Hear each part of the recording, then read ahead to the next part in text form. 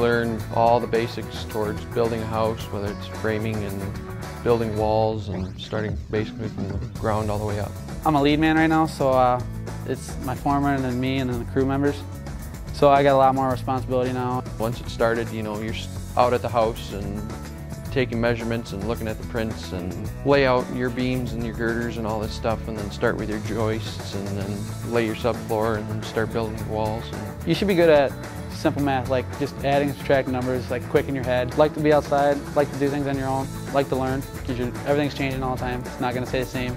I like to build things with my hands, and I find it gratifying where you can look back at it and say, you know, that you actually built that, and it makes you feel good inside.